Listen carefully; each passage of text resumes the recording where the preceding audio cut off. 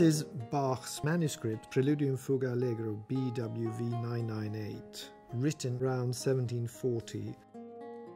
To see this wonderful music in the hand of the master himself is very special, and you feel connected to him. And when you know the piece well and then you see it in his hand, you almost feel like you have a closeness to the composer, particularly as this is probably when he composed it. It's not a sort of arranged copy, but the composition seems almost to happen here, right in front of you.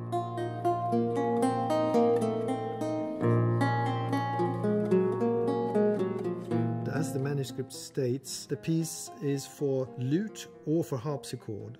Although Bach did not play the lute himself, we think he was fond of the sound of the instrument. Its very intimate nature might have appealed to him.